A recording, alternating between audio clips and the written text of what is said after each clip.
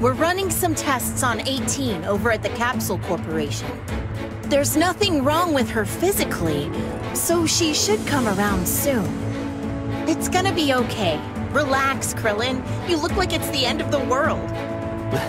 Well, it kinda is. But I take your word over doom and gloom any day. Thanks, Bulma.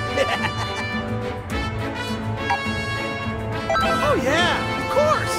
Bulma will throw some contraption together to wake 18 right up. Excuse me? Let's be clear, I'm not a walking gadget factory.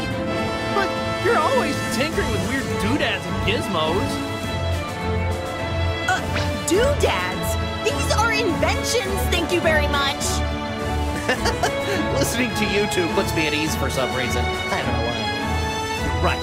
With Bulma on the job, 18 will be up and operational. No problem. You know it.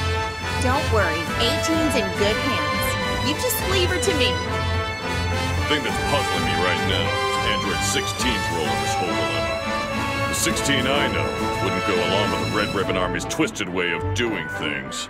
It's true. 16 was never one of the bad guys. When Android 16 first showed up on the scene, he did talk about another 16. I wonder if the 16 I saw was a copy built with the original specs. Maybe, but I don't know. He didn't seem like a completely different android.